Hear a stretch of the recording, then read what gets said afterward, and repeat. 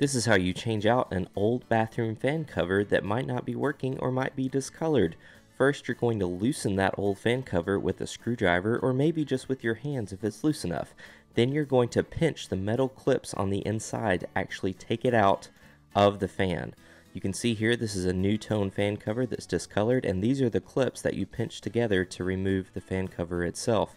When you look up in the motor, you can see that it's dirty, but also that you can find the grooves for the fan cover itself.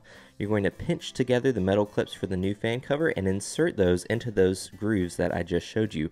After that, push the fan cover flush with the ceiling, and you're all done. Subscribe for more videos.